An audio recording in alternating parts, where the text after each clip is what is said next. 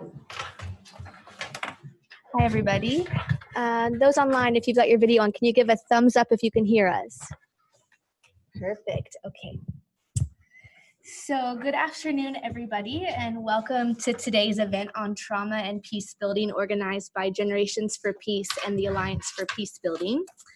Generations for Peace is a leading international peacebuilding organization with headquarters in Amman, Jordan, and an office in Washington, D.C., where some of us are gathered here today.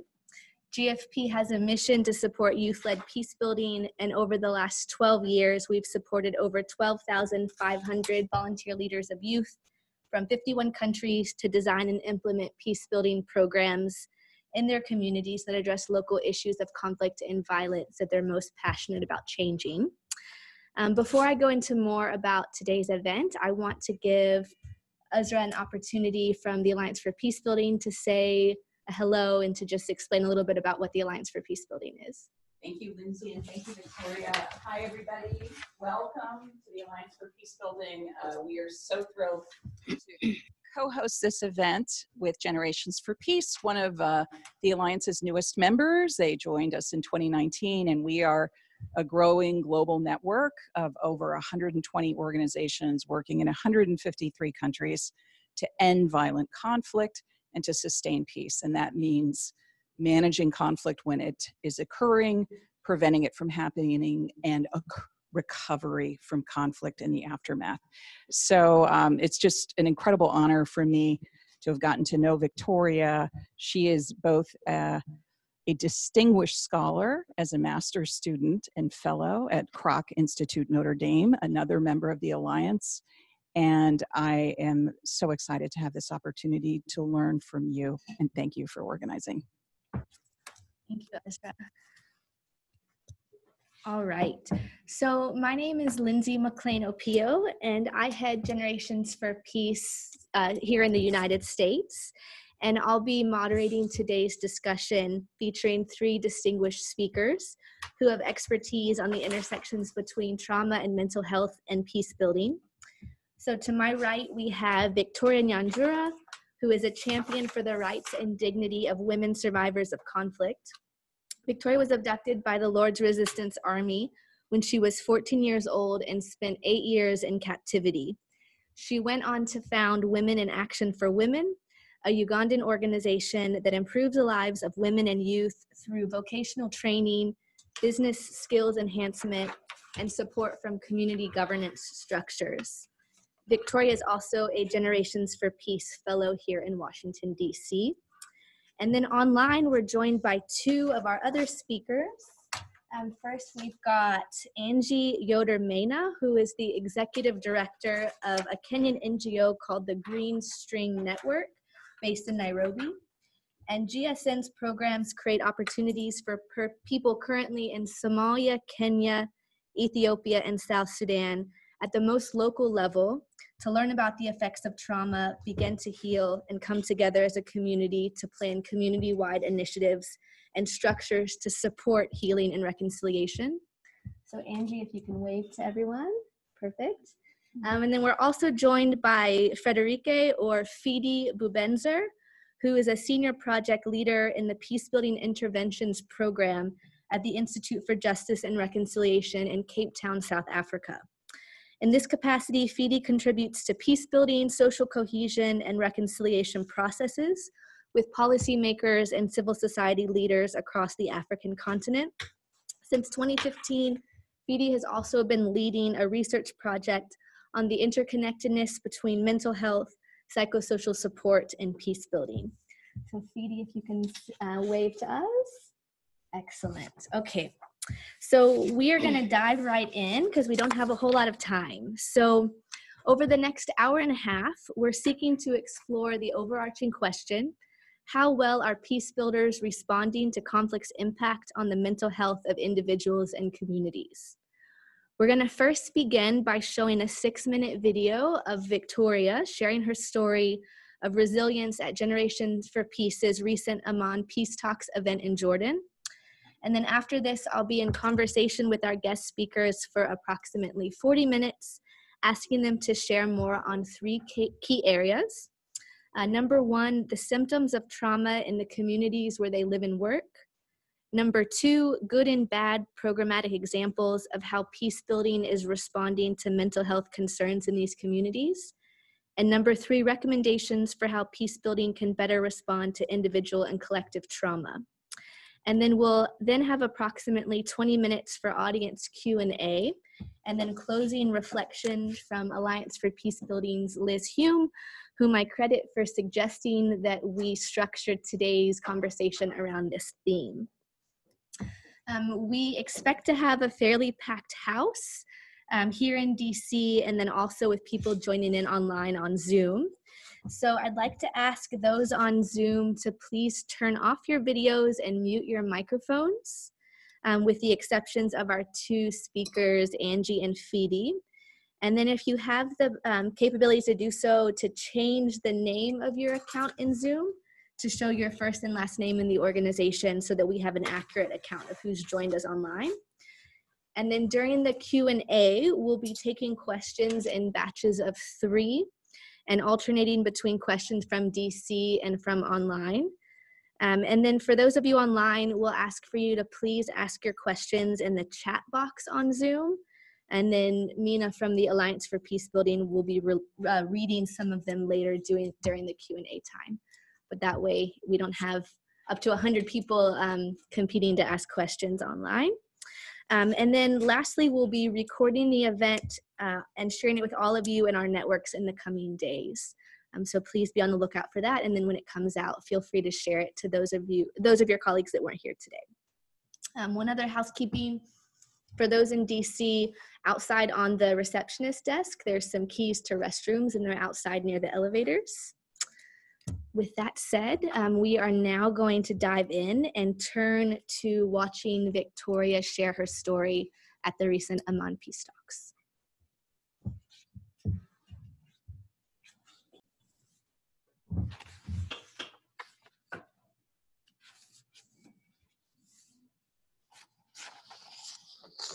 Victoria is a champion for the rights and dignity of women survivors of conflict. Originally from Uganda, she joined us today to share her story of hope, inspiration, and courage. Please join me in welcoming Victoria to the stage.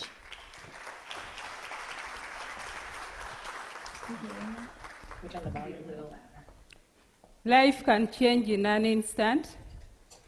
On an October night, back in 1996, when the people of Uganda were celebrating their Day of Independence, my schoolmates and I had our independence stolen away from us. The night sky was bright, filled with silent flames of heaven, when suddenly I woke up to the sound of shattering glass and raised voices of strange men outside my dormitory. In an instant, I went from an innocent schoolgirl to a captive held by the terrorist army. In an instant, my dream of becoming an engineer or an accountant vanished into the night air. In an instant, I was ripped from my bed, taken at a gunpoint, forced into the rank of the countless many known throughout the world as the physically and sexually exploited. I'll never forget the day I was forcefully served to be the sexual slave to a man many years my age. I'll never forget the day I was raped and my virginity forcefully taken away from me. I'll never forget the fear and the pain I endured while giving birth without medical attention. I'll never forget the day I was so badly caned that it took me weeks to properly heal. I'll never forget the forced marches where I watched hundreds die of thirst and hunger. I'll never forget how I prayed to God that I could join them in death. I am Victoria Nyanjura. I'll never forget the day my children and I escaped from our captives. And I'll never forget how my father, a proud and strong African man, greeted me with a river of joyful tears. I'll never forget the kindness of the people of World Vision, my first contact with an NGO after my escape. I'll never forget the day I learned of my scholarship to do my graduate studies at the University of Notre Dame in the United States. This is when I truly understood the meaning of resilience and hope. I am Victoria Nyanjura. I have not always been as you see me now. War is part of my life. It's where I experienced many horrible and unspoken things. I'm not here to dwell on those things today. I'm here to talk about the redemptive power of justice. Justice is seeing yourself in another person. My calling after my abduction focused primarily on the restoration of justice to the survivors of war and sexual violence. I have worked at different levels to break the silence on the challenges and the experiences of women and children during and after war. Through the Women's Advocacy Network, 900 women and myself used peer support and storytelling to share our experiences, rebuild our confidence, and facilitate the healing processes. We then acted. We mobilized the petition to remedy the plight of survivors of sexual violence and war in northern Uganda. We petitioned the Parliament of Uganda. The Parliament listened and unanimously passed a resolution and then a policy for transitional justice. This experience taught me important lessons. Societies must seek to empower survivors, especially women, to advocate for themselves, their own needs, and justice. There is need to do more on those victimized by violence. I strongly believe that the empowerment of women is like empowering a nation, which is a belief backed by my faith. These days, in addition to my studies, I founded a new initiative, Women in Action for Women, to empower women and youth through vocational skills training, business skills enhancements, which I view as a precursor to their involvement in advocacy. The state, society, and the market, let us join hands together and work towards building peace. I will end by saying what Nelson Mandela wrote in The Long Walk to Freedom. Nations must not be judged by how they treat their highest citizens, but the lowest ones. I echo Mandela's sentiments when I say, let us judge each nation by the kind and quality of justice practiced by its institutions. Let us judge each nation by the quality and kind of justice employed to its citizens. Let us judge each nation by the quality and kind of justice shown to its strangers. Thank you.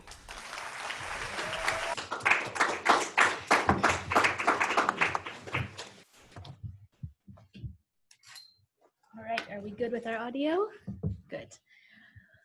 Well, it's hard to go after that, but I want to start by appreciating Victoria for that opportunity for all of us to hear her story and to agree to allow us to share it today. And we felt like that's a good jumping off point to get into talking about resilience to trauma and mental health challenges and the way in which the peacebuilding field is addressing some of these issues.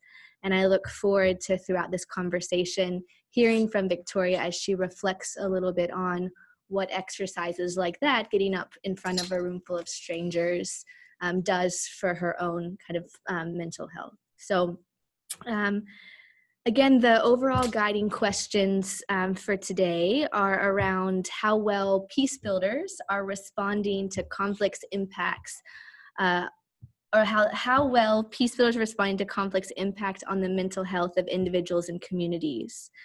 So our first round of questions are talking about symptoms of trauma, because I think all too often as Peacebuilders, which is kind of where I'm coming from, the field I'm coming from, we're not really pausing to articulate what are some of the manifestations of trauma on the communities in which we're carrying out our work.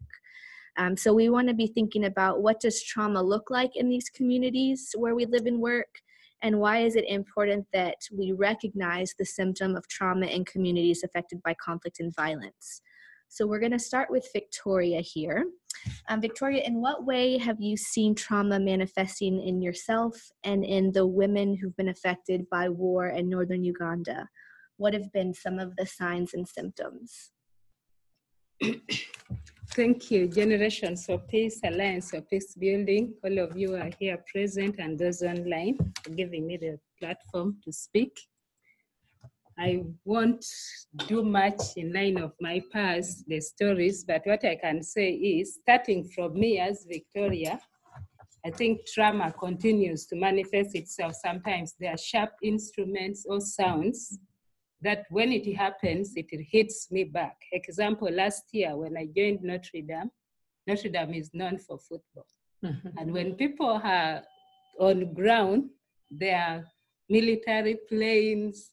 We were even notified in advance through emails that don't get surprised when tomorrow this happened. But that day, when I had the sound of the 3 military planes on the air, I never got out to even know what was taking place, because it brought me back to that situation when the rebels are fighting and the government troops are on ground, the gunship is bombing. So some of those things don't get away. To me, that really tortured me for some time, but I got over it. Up to now, if it happens, that memory will come briefly and then it goes. Looking at majority of my colleagues, myself on ground, rejection has been one of the areas that really made it hard for each and every one. Communities were affected. So seeing you who returned from captivity, it triggers their mind of what happened to them. So you're treated as one who caused that, even if you're innocent, and there's that bitterness. For some of my friends, they are bitter. Even if you're seated as a group and you're smiling, I have some of my friends, just seeing a smile on somebody's face, they think you're talking about them and laughing, even if the story is completely different. So individuals are bitter within themselves, and there's that feeling of hopelessness. I have some of the girls, especially the ones who were abducted with them. We have gone to school and graduated, but still there are moments you sit an individual think, I think God already cast me. There is nothing good in my life. And I'm like, you're working. What about those who are not working, but still they are bitter? And there's that trigger of seeing a specific perpetrator who did something to you. When you see that individual, the mind is already off. One of our friends visited Gulu, where I've been working. She had gone to visit us, but she never met us. Getting out of the bus, she saw one of the perpetrators who once ordered that she should be killed. That was enough for her to get back to the bus and head back. I have been interacting with her. She tells me, I can forgive, but I don't think that will move away from me. And as long as I see him, I can never get back to that state. Then there are those who feel like, I don't need to hear anything about what happened, even if they know it hurts them and they continue to go through that pain. Today, we talk of nightmare. Sometimes when I talk about this thing, like the day I spoke at a man, I get back and dream. I was telling my colleagues that today I dreamt I was abducted again. And in the dream, I could see, I tried running, trying to really protect myself, but no way. So the nightmare comes in, and sometimes you imagine that specific moment, especially if something hurts you, then you figure certain things that happened back at a specific time. And today in northern Uganda, people talk about alcoholism, suicide. To me, I know all this is coming as a result of what happened. We are trying to address, let's prosecute perpetrators, but we are tackling these issues from somewhere, not the root causes. Majority go to drink because they find it is hard to really get out of the situation they are in. Then after the drinking, you can do anything to yourself. We have aspect of domestic violence. Any quarrel comes as a result of that. One of our women went to the village where her family comes from, and that is where massacres occurred. As she stood, someone was pointing to the mass graves. It is hurting to her as an individual. She didn't cause it. It was not in her making that the rebels did that, but showing her or talking about it in her presence hurts her more. She has never found peace to go back to their community. She's just staying within the town suburbs where at least people don't get to talk much about her in that angle. And suicide is not about to end. To me, it's not going to end. When you reach a point of hopelessness and there is nothing you see in your life as good, then the best is to think of what bails you out of the situation. So understanding it and trying to help. But today, in northern Uganda, we are talking of the war has ended, people have moved on. We don't know how individuals feel, what is going inside them. It is hurting. But because starting to discuss something like that makes it be like you're trying to awaken people of the past, makes individuals to silence themselves and not talk about what they have gone through. And there is this aspect of referring to you as Kony. Kony is the name of the rebel leader. So if I'm moving, you're saying Kony.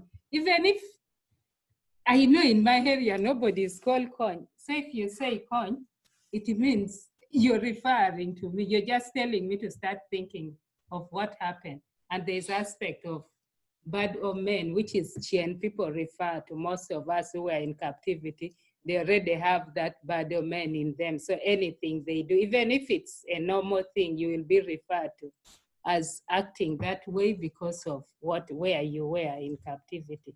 So those are just some few of what is happening. Thank you, Victoria, for sharing all of those examples. Something that sticks out to me is that the cessation of hostilities in northern Uganda was 12 years ago, and these things are still going on. It to me alludes to needing kind of long-term approaches to recognize that trauma doesn't go away in the 2 to 3 years where there's a rush of interventions. We're going to now turn online to Angie. Angie, are you with us? Yes. I think you're muted.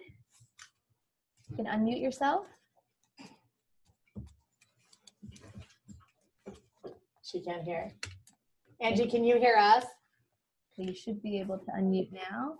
I've just unmuted myself. Oh, good. Okay. All right. So Angie, what are some of the symptoms of individual and collective trauma that you're seeing in your peace building work in Kenya? Hi, evening. So one of my new favorite quotes is from a gentleman called Brian North. And he talks You can speak up just a little bit more. So one of my favorite new quotes comes from a gentleman called Ryan North. And he talks about how our brains are wired for connection, but trauma rewires them for protection. And this is why healthy relationships are difficult for wounded people. And I think this can be said for deeply wounded societies. And how we build healthy institutions and organizations is so complex and difficult for societies who are struggling with conflict and violence. So what we see is that trauma is not only a consequence of violence, but it becomes a driver of instability. We see systems, structures, institutions, organizations, leaders who can't function in environments impacted by chronic violence. And by chronic violence, I'm always talking about this complex, long-term violence that drives us into this gray zone, that moves us away from just perpetrators versus victims, criminals versus innocent citizens. And this was from Tani Adams, as she was a Woodrow Wilson Fellow a number of years ago. So what we see in Kenya is at the Kenyan coast, young men who are profiled and tortured by the Kenyan police, who begin to withdraw from their families and their communities, and they begin to lead toward radical ideologies. They begin to dream of joining al-Shabaab in Somalia so that they can kill Kenyan police. Then we meet Kenyan police officers who are angry all the time. They fly into a rage at citizens. They use their power to intimidate and harm rather than protect. They come home drunk and they abuse, they beat their wives and their children. We also have young people who've grown up in extremely abusive homes, who then engage in risky sexual behaviors because they're seeking love. And where then we see unwanted pregnancies. We see more single women households and an increase in STDs. So we see caregivers who become overwhelmed. And I guess the question I keep asking, and I've asked as a peace builder, is how do we expect people who are living in these kind of survival mode to engage in peace building activities when their own personal lives are very unsafe? And so what I'm describing is more than just vicarious secondary trauma. It's how individual trauma forms in what I call the chronic violent soup within a community or society to become the collective trauma that then drives more instability and more violence within the community. So it becomes that part of the cycle. Thank you, Angie. I want to turn now to Fidi, who I think is going to tell probably a similar story in South Africa. Fidi, how is intergenerational trauma manifesting in South Africa? Hold on, we got to unmute you. Sorry for the tech.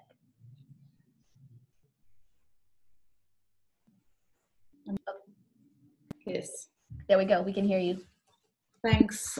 Thanks, Lindsay. Nice to see you. Hi, Victoria. Lovely to see you again. And Angie and everyone in the room and around the world. It's lovely to be able to connect like this. Technology never ceases to amaze me. Yeah, the issue of intergenerational trauma in South Africa is a major one, albeit one that is just beginning to be understood in terms of actually measuring it and understanding of it systematically.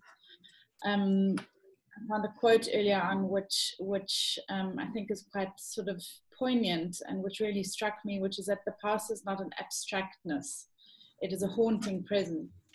And I think we often think of the past as this abstract something, but then we hear somebody like Victoria saying many, many times in her 6 or so minutes, I will never forget.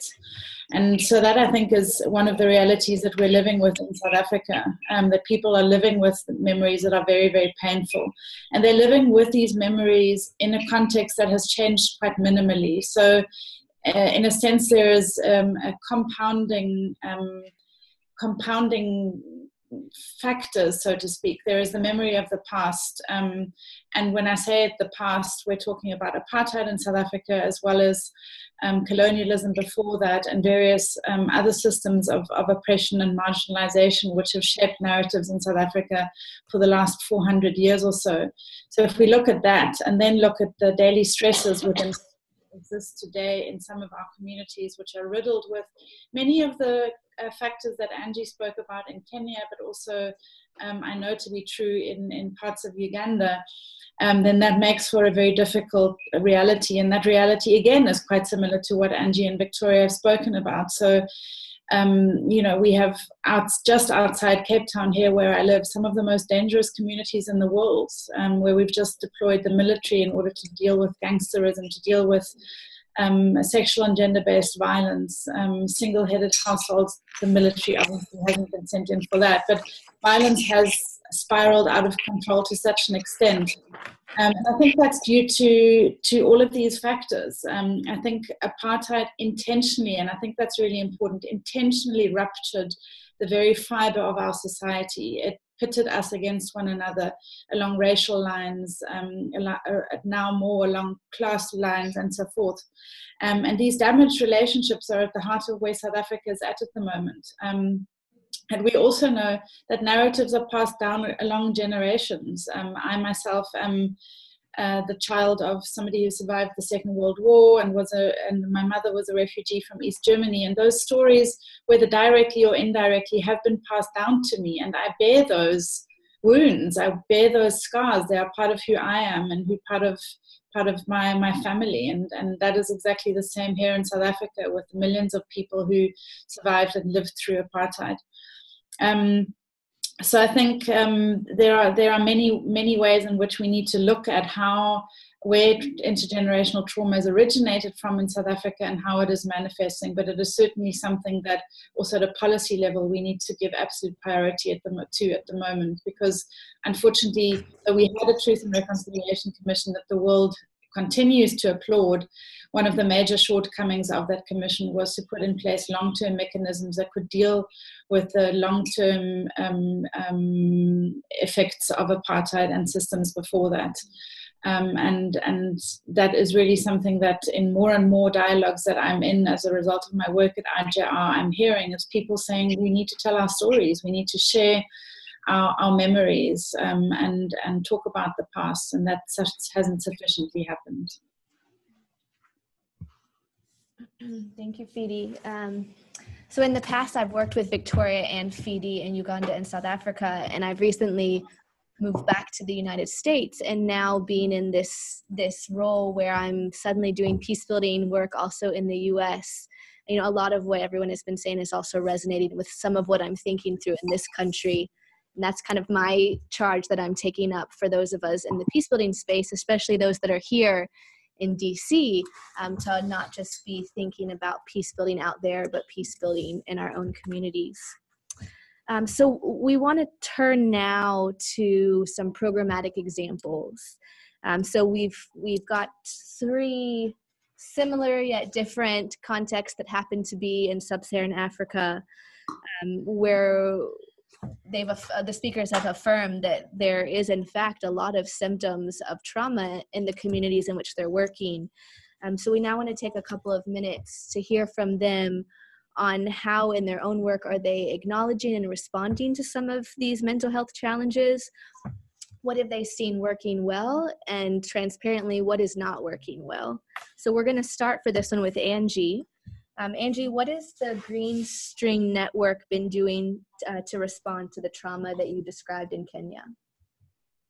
So we use what I call a trauma-informed peace building framework, where we're looking to find practical ways to support social healing, where kind of the expert level mental health professionals are basically lacking. And this is in informal settlements, this is in places in Somalia, Ethiopia, that are so far removed that the professional mental health practitioners who are psychologists and psychiatrists are really completely not there. But on the other hand, the communities, when they do get there, also look at them and say, but I'm not sick, I'm not ill. And they don't want actually the stigma to say that something's actually wrong with them mentally. Mm-hmm. So there's this really balance of what that really looks like. Our methodology uses storytelling. We've done a lot of watercolor paintings that describe the cycle of violence, where you see victimhood, you see people hurting others, but you also see the way to break out of that is already happening. And we also focus on kind of the courage and grace of ordinary people. This ability to kind of move past violence and to find where there are traditions and practices of healing. And how do we break these cycles of violence? We're a multidisciplinary team, so we have psychologists, we have police officers, we have social workers, mothers, teachers, community development workers, it's a really, what we've found is what we really need is this multidisciplinary, multi-sectoral approach, because it's so complex. Chronic violence just never seems to end. And we're all faced, what we find is the challenges are with access to justice, security, overall social well-being. And this is what I heard Victoria also saying, is that these symptoms that are associated with trauma start to impact how governance is done, how security is rolled out, how development is actually implemented. And we've found that a lot of the traditional mental health and psychosocial programs will not engage in anything that has to do with governance and development and security and justice. And that we're now looking for new approaches to begin to do that. And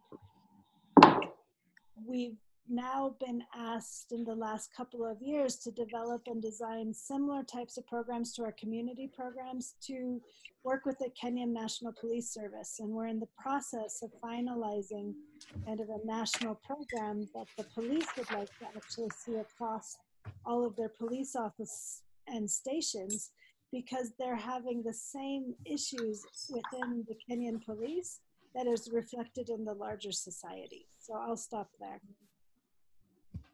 Thank you, Angie. Fidi, how have South Africans been responding to the traumatic legacy of apartheid? And what have you and the Institute for Justice and Reconciliation been involved with in South Africa and beyond? Yeah, thanks, Lindsay. I think part of the work that I'm involved in at IJR is as a result of realizing that too little has been happening in South Africa. And that, in fact, as I said earlier on, at so many of the events and dialogues that we facilitate, people continue to say, give us an opportunity to speak, to share, and to receive counseling and some kind of reprieve from the sort of traumatic legacy of the past. What is interesting about my own organization, and I think that's important to sort of admit in a sense, is we were formed after the Truth and Reconciliation Commission and haven't at all overtly looked at psychological conflicts of violence and of apartheid. And that's quite similar, I think, to a number of organizations, certainly in the transitional justice realm, but also in the peacebuilding field. And I think we shouldn't judge that necessarily. I think we're now at an exciting point where we're realizing that we cannot, in fact, do peacebuilding work without acknowledging or rather understanding first and then acknowledging the psychological impact of conflict on individuals and on communities directly and indirectly, individually and collectively. So we started having conversations within our organization about 5 years ago next year, and started sort of trying to begin to understand how the two fields can be brought closer together with the objective of aiming towards improved results for both fields.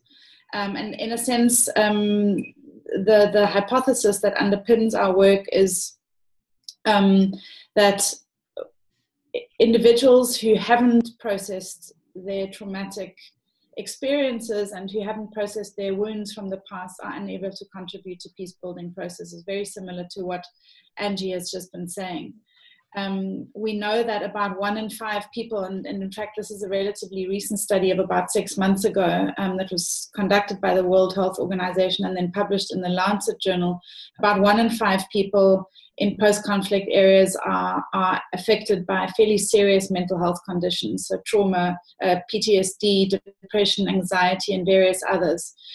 Those are the most serious effects of conflict, and there are many others that are less serious. So if we think about these kind of numbers as being individuals who have experienced and are living with the impact of trauma, and we know that people who have experienced these kinds of events in the past are less likely to be able to contribute constructively and proactively to peace-building processes, then it's an absolute no-brainer that we should integrate our work. And this is what IJR is sort of working towards at the moment. So we've been doing quite a lot of research. We had an Inception conference on this topic 4 years ago, where we brought practitioners from around the world together to get a sense of where things are at. We realized that very few organizations are integrating and collaborating with one another. We did quite a lot of research, which is available on our website, which included a mapping study at the time, which I'm sure many of the people and organizations who are participating today participated in, as well as a literature review. And we basically found that a lot of practitioners around the world acknowledge that we need to integrate and that we need to collaborate, but very few of us know how to do so. And that's as a result of a lack of tools, a lack of resources, a lack of opportunities to be in the same space, because there is this sense of us and them. There is quite a strong siloed approach. There are also really interesting stereotypes that we hold of one another. Mental health and psychosocial support practitioners tend to regard us as peace builders as being political and their work as being apolitical. And so forth. So we've documented all of this and other things in the publications that we've produced.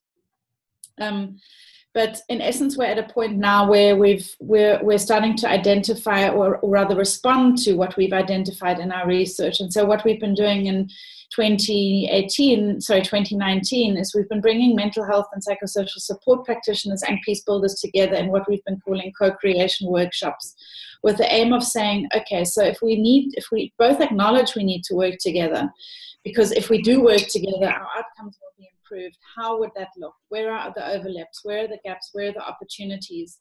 And how might we work together in order to develop sort of a model, which ultimately can feed into something which we're beginning to maybe call something like psychosocial peace building. But that's where we're at the moment, and we hope to be beginning to develop and pilot a training manual, training program and handbook in 2020. Thank you, Fidi. And I want to do a quick exercise. We didn't get to do introductions because of the numbers, but just by a show of hands, for those in DC, how many of you would call yourselves peace builders? How many of you would call yourself mental health practitioners? How many would call yourself both? Interesting. And online, we can't see your hands, but if you wanted to just type in the chat box kind of your identification, peace builder, mental health practitioner, or both, would be interesting to know kind of who we're talking to today. Okay, so we're nearing the end of this part of the conversation. We want to move to some, oh, I'm sorry, Victoria, you did not get to give your example. Forgive me before I move on. Victoria, please share with us what has helped you to address some of the trauma that you've experienced, and what have you seen work for other women in Northern Uganda? Thank you. So first, to myself, I think the fact that I acknowledge I had already suffered and would not run away from it helped me to begin the process of healing. Because I know it's painful, but that is it. I have to live with it. Going back to school kept me busy than someone who is just every time you wake up, you're in the house, you can't go, you don't have a work to do, you have to keep thinking of the same thing. But one thing I can give an example on ground that happened. For us, the Aboke girls, after our abduction, our parents formed a support group immediately the second day we were abducted. Our parents stayed united as they advocated for our release, and everything, their logo was, every child is my child. So that prepared their mindset that even if our daughters return, we should one day welcome them back home and support them. And all of us have been able to go back to school, which was not the case. So those ones who were just in the community, nothing was done. When they return, that is where they face the rejection and they can't do much. So social acceptability in communities where violence occurs is very important. Maybe as Peacebuilders, it's important to always try to see how best communities can be engaged. As maybe peace negotiations are ongoing, we are trying to address exactly the problems that cause problems within our communities. How do you interact with those who are not directly participating in it to embrace those who are already involved, to be able to live as something never happened at all. And among us, the girls who returned, we went to the same school, 6 of us. We went to the same school, slept in the same room. As during the day we are in class, maybe things are not working out. Back in the room, we are talking about what happened before. So as we kept on talking about it, that became part of our story. We were able to easily express it amongst ourselves. And this also worked for the other women in the community. We have survivor groups. We had a program of storytelling, peer support, body mapping, where you just attach any part of the body. One person lies down, you sketch, then you start marking specific points you'd love to talk about, and we start telling the stories. One thing I would like to share with you people today is, when you know all of you share a similar problem, you don't keep any secret. Individuals are able to express themselves, because you know, even if I tell you, you know the same. And the way I can respond to these women is not the same way someone like Lindsay would do, even if she was working and they know this is above her. For us, we are able to talk, and sometimes, like, there are moments individuals cry, there are moments you even smile. Not because it is not painful, but because you're trying to embrace it. So over time, as you talk about some of these things, you get over it. I'm able to speak in a gathering. Women who have been able to talk, be it on ground in Uganda, are not far from what I do. But those who have never had the opportunity to speak, even today, if they started to talk, they would break down completely and cry. So they have it within them, and this is continuing to affect them. For us as the Aboke girls also, another thing that happens, we have a WhatsApp group. Every time someone is busy, like having a serious problem, she's already texting.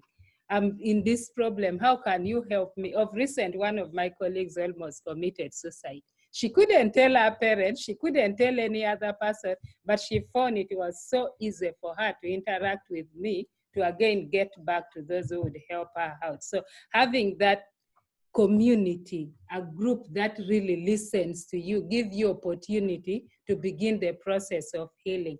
And for women who have not gone to school, we have this program of Village Savings and Loans Association. That has been one thing that keeps the group meeting each and every weekend on their specific days. As you go to do the small saving, you're interacting, you're sharing your challenges, you're telling good things that is happening to you. Individuals learn from each other, and you find life moving on. So these are just examples that is working out. It's not like it's what we have done as survivors on our own. I acknowledge we have a few organizations that offer psychosocial support, but to be honest, in northern Uganda, that was not for us when we were returning. Everything was received there, have them talk to them for 3 months, send them home, and that is it. So that is why the problem is real now. It was never tackled well. Thank you. Thank you, Victoria. Uganda is an example where survivors have really mobilized and formed groups. There's all sorts of associations, and this may be happening in a lot of other places, but I happen to have worked more closely on that. And like those examples that Victoria shared, it's just like the tip of the iceberg of the different initiatives. There's also child tracing, where women who've returned have traced the paternal lineage and family of their children born out of conflict sexual violence. And there's all sorts of work on that. There's women who have documented the identities, names of children born in LRA captivity. There's just so many examples. So Victoria and I are currently planning like an experiential learning and sharing gathering of sorts, where we want to bring together women survivors from northern Uganda, but also some other relative contemporary contexts like northern Nigeria. So some of the women who've returned from Boko Haram, like Syria and Iraq, some of the so-called Yazidi brides, to see if there's some commonalities amongst the experiences in these different contexts, and then to also provide opportunities for that kind of survivor to survivor exchange, sharing of ideas and what's worked in their context. So stay tuned for that. And if any of you in the room today or online have connections to groups like those that Victoria has mentioned in some of these other contexts around the world, please reach out to me on email or kind of after this event, because we're looking for kind of those examples from other contexts. So, all right, we are nearing the end of this part of the conversation. Want to give each of our speakers an opportunity to share some quick recommendations. So we will start with Fidi. Fidi, in kind of 1 to 2 minutes, what advice do you have for practitioners and policymakers for how peacebuilding can better respond to individual and collective trauma? Definitely can't do that in a minute or two, but we'll try. Sorry. I mean, I really like your question about where are we at in terms of as peace builders and responding to mental health, which I don't really want to skip, because I think it's important to put on record that we're really not doing enough yet, and that there's a lot more work that needs to happen. It's poorly resourced. Donors are responding to the need for an integrated approach. There's this us and them that I spoke about earlier on. There's this notion that mental health and psychosocial support is needed by women and children and women who've survived sexual and gender-based violence, but that it's not something that anybody else needs.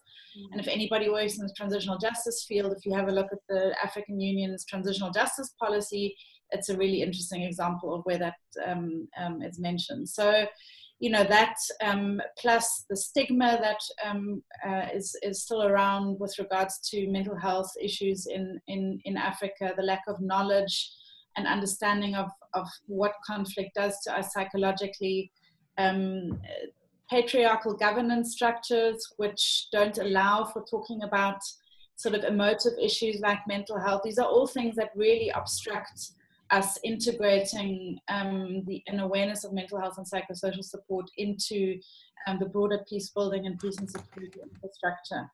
And so what are our recommendations? Definitely to collaborate and to integrate, take every opportunity to learn, to understand, to demystify, and to talk about it together. I think coming together is absolutely critical.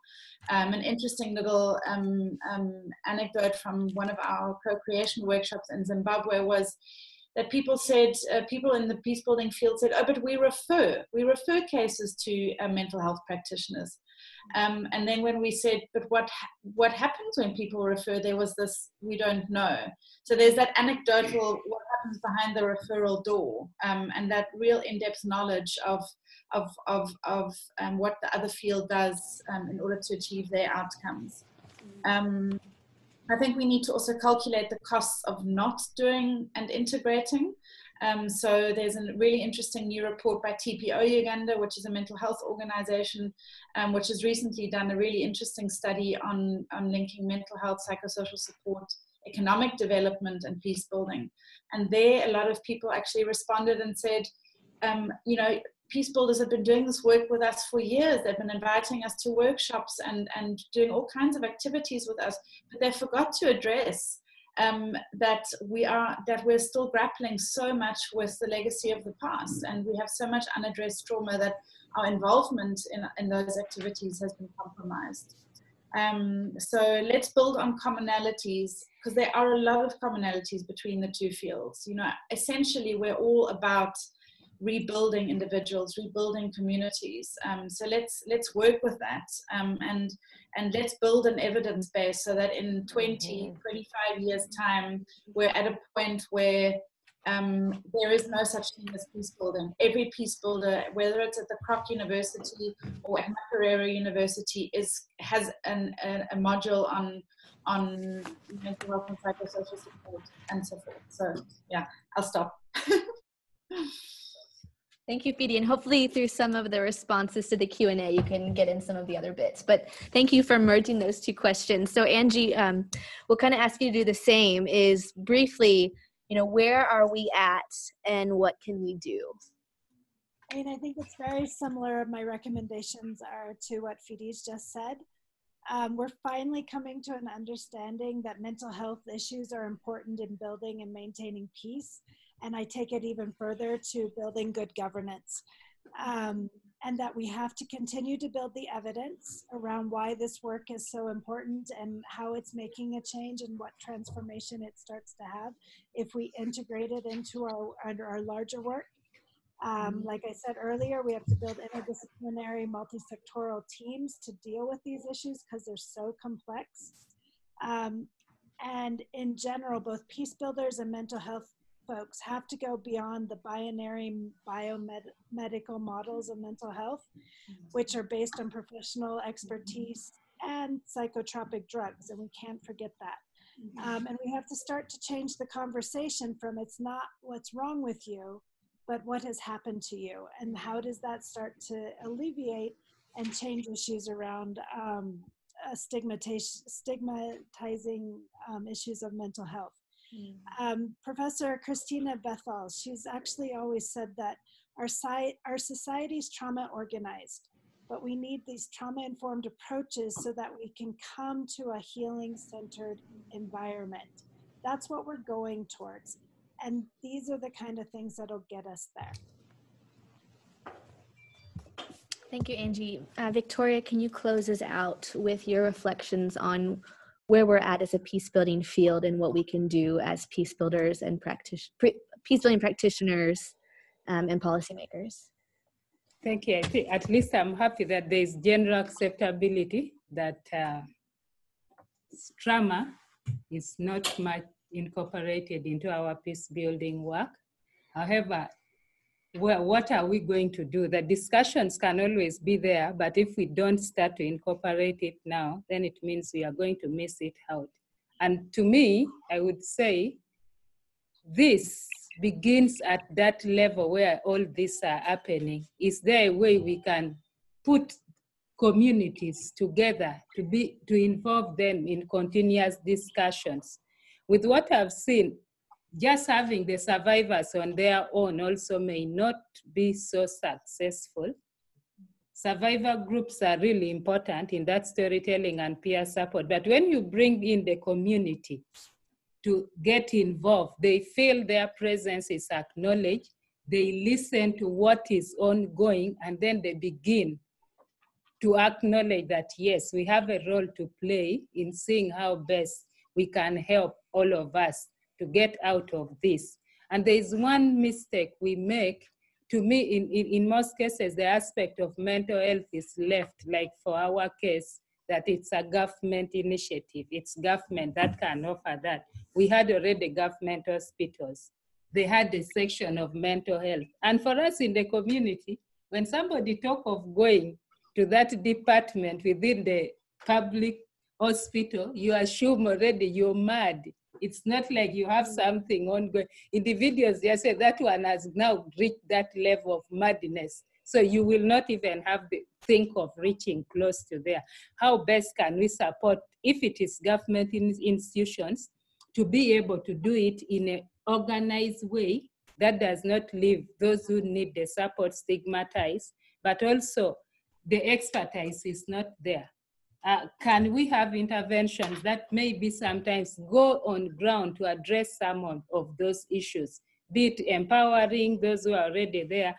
But I will end by saying, let us have issues of trauma, how best it should be addressed at the initial discussion of interventions that should go within an area, not to come as the last option. It is very, very important to have it there. Those who go on ground, as you engage with the communities on ground, start it earlier, then the minds of people get to be prepared, and over time you appreciate. Like for women groups, it becomes normal if you're talking about it, but then there are specific issues that if somebody does not help your mind to think, you may even treat it as a normal thing, but it affects your life throughout. So I think it's just us holding our governments accountable. If they really say they already have some of these structures in place, do they get to monitor? Are we sure those exist or it does not exist?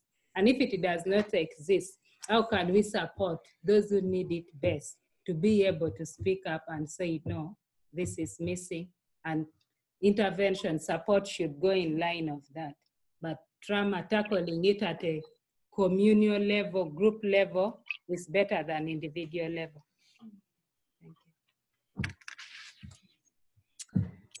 Just one thing. I think one thing I just wanted to bring in, to me, what I see as try to work for some women, those who are somehow economically empowered, there is a way they also respond or react to what is ongoing within the community than the one who is really low and cannot do any other thing. There is that link between economic empowerment and what continues to affect your life. Thank you.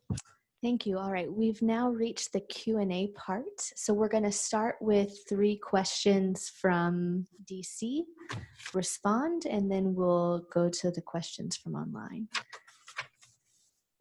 Who would like? Yes.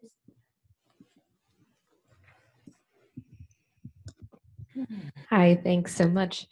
My name is Shannon Orcutt, and I'm not a peace builder or a practitioner, but I'm a part of another important category, which is advocates. And I work with Save the Children doing humanitarian advocacy. And what I was curious about was also on the recommendations from our speakers, given that we're in Washington, D.C., what your thoughts are for what the U.S. government should be doing to help support resiliency and recovery from trauma, so that we're not only addressing it at the community level, but also at the policy.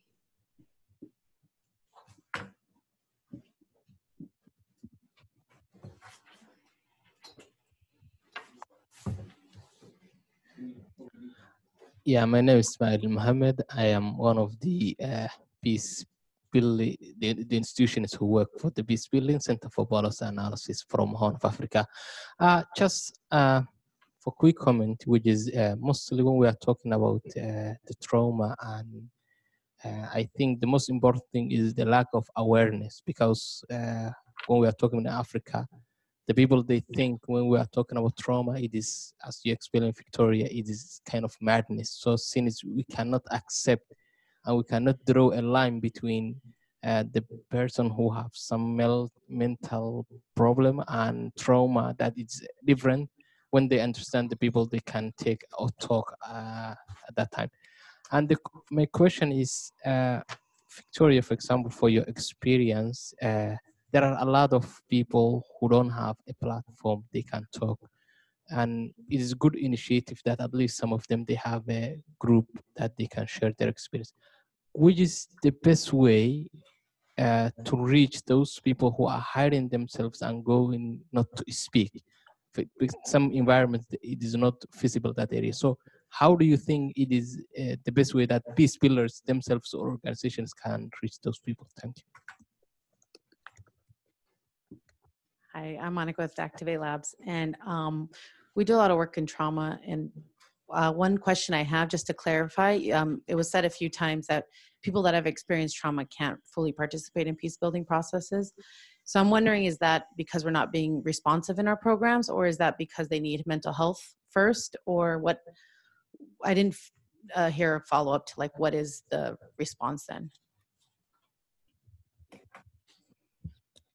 Okay, I think we'll give our speakers an opportunity to respond. Thank you.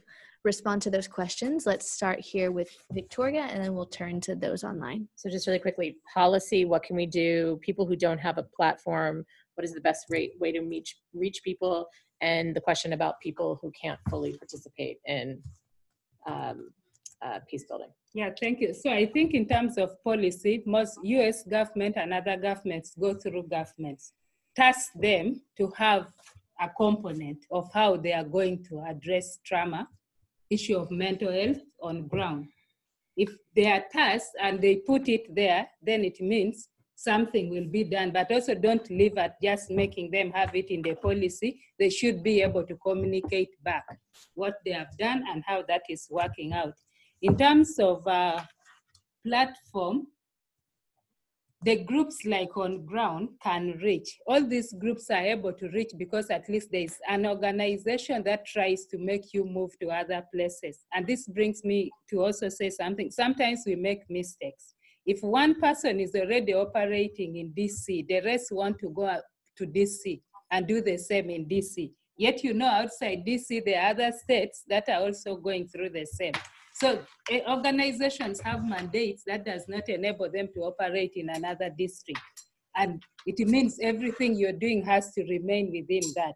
So for those who have not been able to access that, it's as a result of interventions having not reached where they are, but it's something that can be done. But in our groups as the women, we went ahead to reach out to them. However, survivors in those specific districts could not have the opportunity like the ones where the organization was based. In terms of those with trauma not being able to participate in peace building, I think what is being referred to this is, if you already feel you're useless, then why should I even go for maybe a dialogue? I am already nobody. Nobody will even understand, even if I speak. So it begins within yourself. You have to address the feelings, what you've got to say, and then you'll be able to participate. But those who are able to easily share or feel they can go and listen to something, they will do. To me, looking at the personal experience and so forth, it's just like that feeling you're nobody and nobody can listen to you, your presence within you. You're not important in life, so there's nothing good you can do. It's just that. That's how I can interpret it in my experience. Angie, would you like to give your feedback to the questions and reflections? I think the last question of how do you get engaged in peace building or governance work while being a part of a society where chronic violence continues to play a part. I mean, what we see is a great sense of disassociation, of people not caring.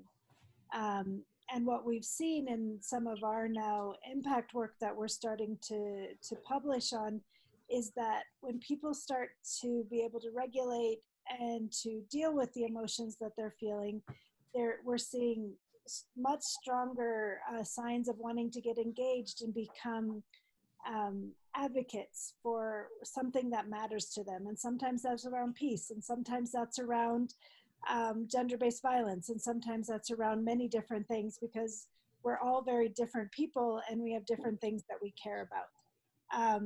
But this idea that in environments where we're so inundated by a new program that comes that will do something for us, but we haven't actually solved some of our own personal issues, we don't want to get engaged. We're tired. And I think the young man in the front row talked about, how do you get, people who don't want to get engaged. And what we've started to do is we've realized that there's a lot of caregivers in communities to such people, and you may not reach directly those people, but you start to work with their families and their friends, and they start to pull them out.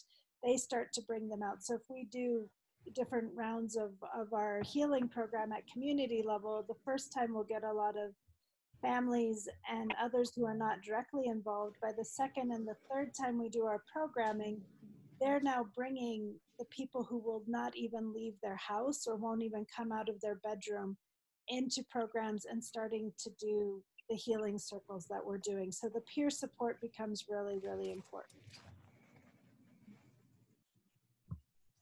Thank you, Angie. Fidi? I'm not going to add much because I think Angie said it, but for me, one of the metaphors that works really well is that of a chain, and a chain can only be a chain if what is it? A chain is only as strong as its weakest link. And if we think of a community or a group or a family as being its strength being determined by its weakest link, then we need to make sure that the weakest link is as strong as possible in order for that chain to hold. And I think if we come back to Victoria, has provided us such a generous example of her own experiences.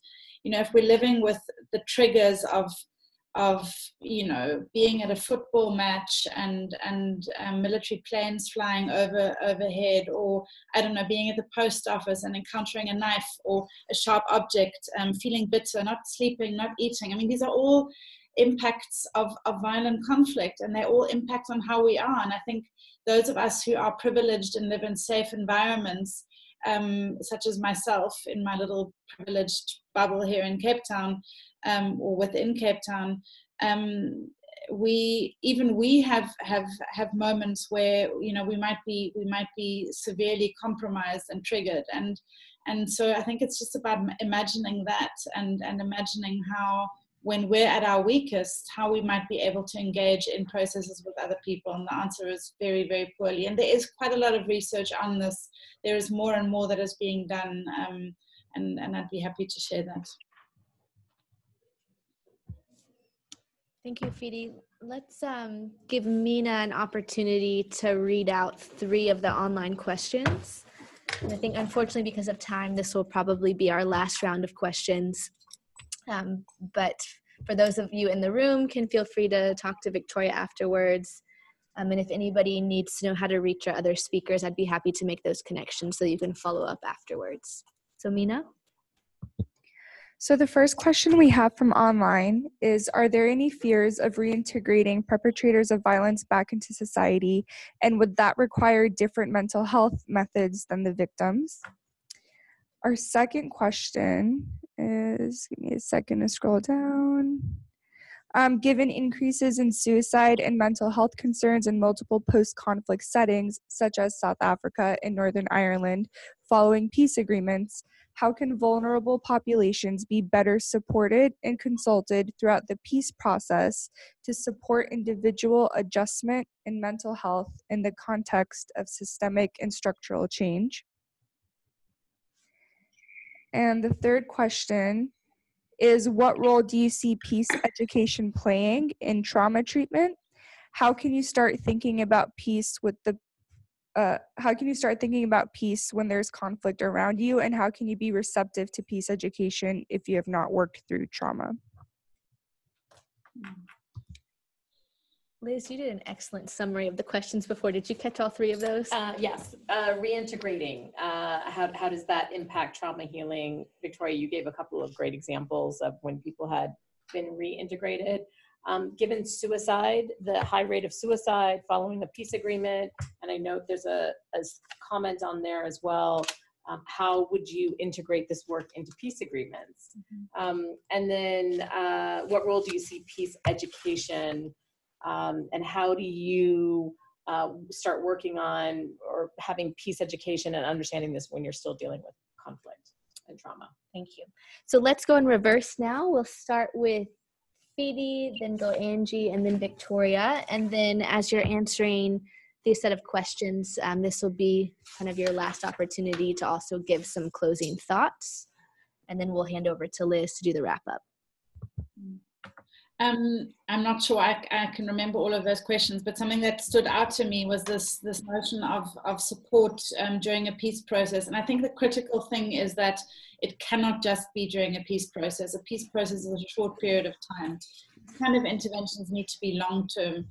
I think we need to think about how to support countries long-term after violent conflict. What should South Africa, I think it's important to come back to my own context, what should South Africa what should have South Africa put in place in order to undo that deeply, deeply seated legacy of apartheid in terms of how people perceive themselves, their identities, the structural violence, the inequality, and you know, having a truth commission for 2 years shortly after the peace agreement, so to speak, was simply not enough. We need to think far more long-term, holistically, multidisciplinarily about these processes. And I think the same is true with regards to the integration of perpetrators into society.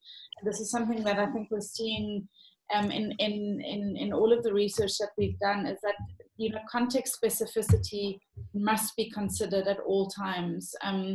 Reintegrating a perpetrator who has directly perpetrated human rights violations in a context such as Northern Uganda is going to be a very different process to reintegrating a perpetrator in South Sudan or in Kenya.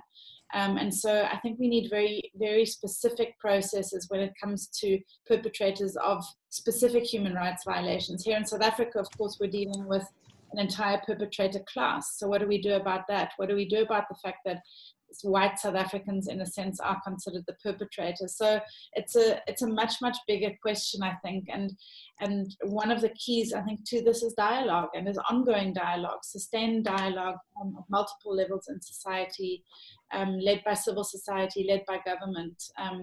But certainly it has to be long-term, and it can't just be at the time of a peace process.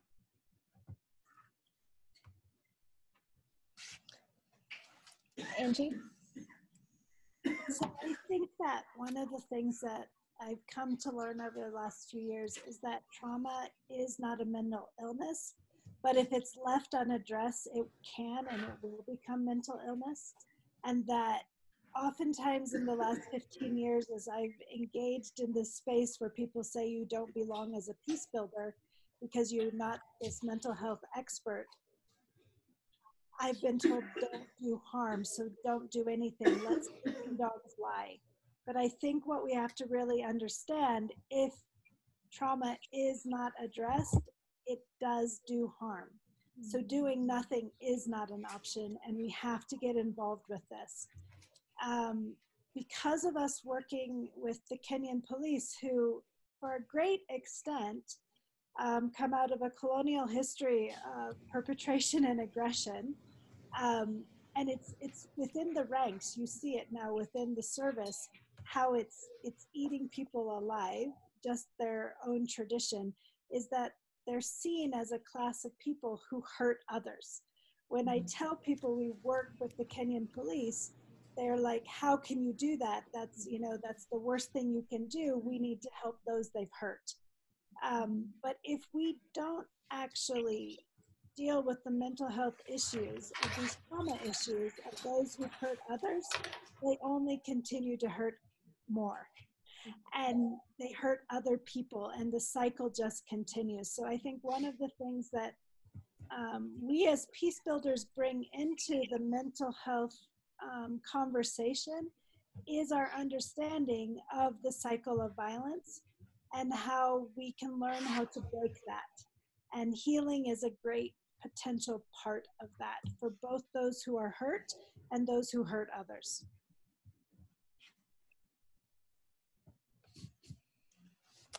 Thank you. So in terms of reintegration of perpetrators, if I look at northern Uganda, the perpetrators upon return, most of them were reinstated into the army. So that gave them ground to live freely within the community, and already they are employed, they are earning something. And that hurts other people because they did not feel it. As women, children continue to go through the pain, for them, they never felt it. And because they're in the army, they continue to hold the gun. Already in captivity, we respected them. Now they have the gun. Every time, like you meet some of these people already, you don't have a choice, you have no voice, you just stop. And the amnesty was, we had a blanket amnesty that bailed them completely of what they had done while in captivity. So as it said, it differs in different contexts, but I think it's important to be mindful of how reintegration affect the different categories, survivors and the community at large. To me, I would think, based on what we read about Sierra Leone, it's important you cater for all the people who have been affected by war in one way or another. Otherwise, the community can fail you in also easily establishing yourself within them. So I think it's important we cater for all the categories, minor thinking. For us, we came to understand the perpetrators had to be reinstated as one way of preventing them from getting back to captivity if they find life hard, which is good in terms of prevention. But then what about the others you're not catering for them? What have you got to do for the women? That did not happen. And I also agree with Fidi on the aspect of sustainability of how we design our programs. In most cases, when something happens, we look at 1, 2, 2 years. That does not happen. Within the first year, like you're happy, at least you're off that pain, the running, the death you were seeing. So there is nothing much of what lives look like after 3 years when you're home. You're just excited. Even if the pain is there, you're also happy. At least you're relieved, you're safe somewhere. As you start thinking, it is now not there. So it's important we look at some of this community. Where will they be beyond 10 years? If we start planning it at the initial stage, then there is possibility our impacts will always be felt. Peace education to me is good because we get to learn, to understand and appreciate, and then think deeper on how best to address situations that are at hand and any possible situation that can come in future. So peace education is really good. I really like that component, but sometimes they also fail to extend it on ground where some of these things are happening. The awareness being it's at some level, but on ground where we need to extend it is not there. Just as we said, even awareness of trauma is not there. So if we can design some programs in a simple way that helps to give an understanding to the people that are already going through this or within such context, to give them a picture. I looked at when we presented the petition, even our parliamentarians didn't know. Others felt like they didn't know what transitional justice was all about. So they started reading. So I think it's just good. And I will only leave us with one thing. I really appreciate what Peacebuilders are doing around the world, but sometimes we fail to refer individuals, even when the opportunities, you concentrate in line of what you're doing. And even if you know maybe this one would benefit from livelihood, maybe psychosocial support, if I refer them, we tend to ignore that. It's a humble request that whenever we go or where we are, where you can't, if there is somebody who does, kindly refer them. Maybe they can benefit from it. Yeah, thank you. Well, I guess before we hand over to Liz, can we just have a round of applause for all of our speakers today?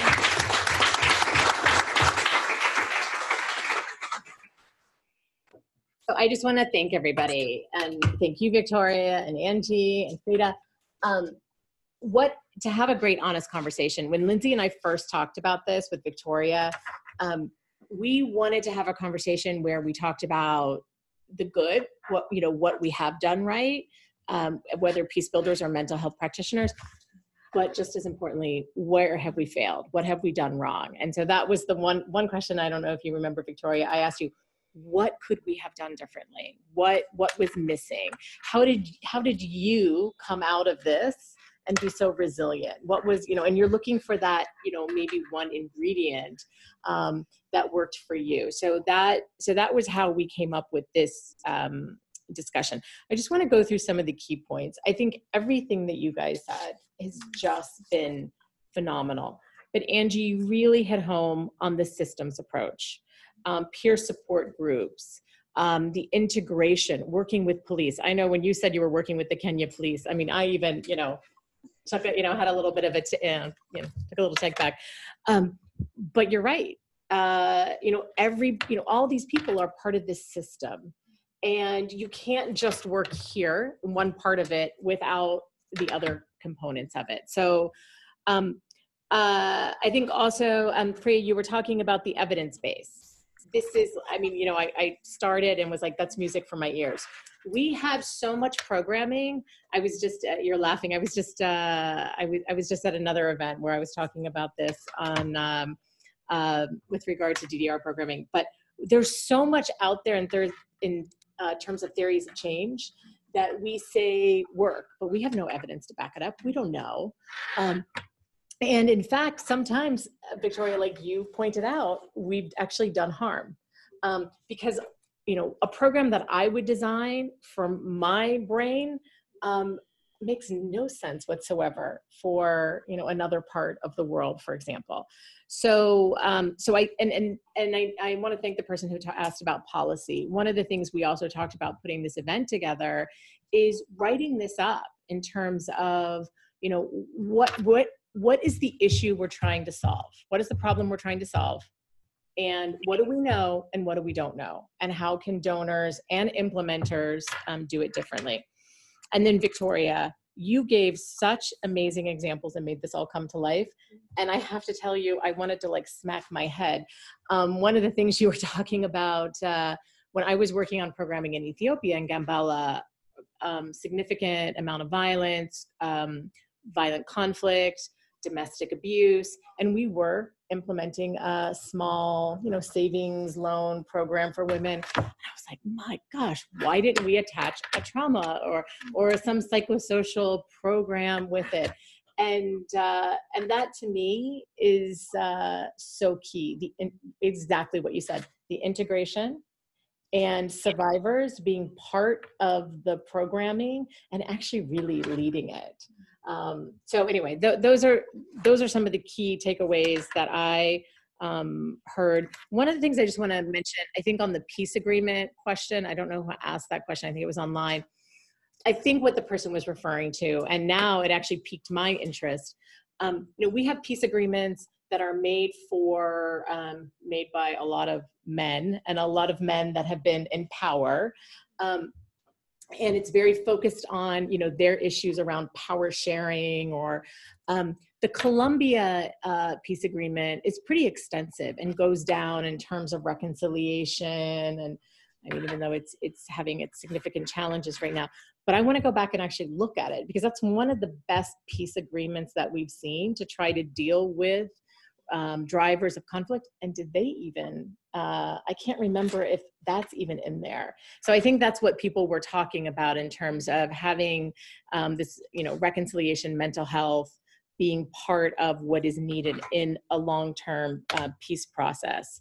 So anyway, so with that, I'm gonna leave it and just once again, thank you all for such an incredibly honest conversation and the really important places that I think we need to go in terms of policy and evidence. And so we have a lot of work to do.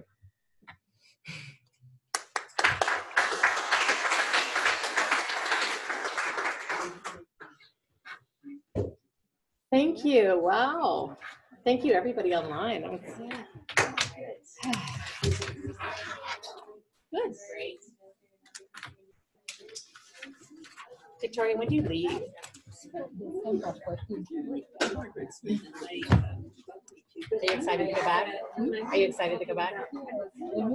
I know you haven't seen your children. How long has it been? I'm gonna miss seeing your smiling face around the office. But I'm gonna see her. She's going back to Notre Dame. Oh, you're going to Notre Dame. You just went home and then go back to Notre Dame. Gotcha. So you're going back to Notre Dame. This is so it is. But I'm like, oh.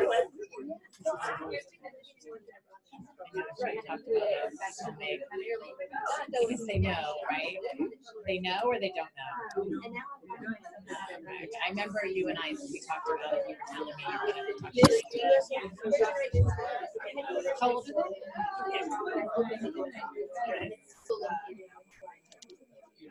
I think they're going to need some. But it's amazing, community members don't talk about it, or is it kind of one of those public secrets? They do.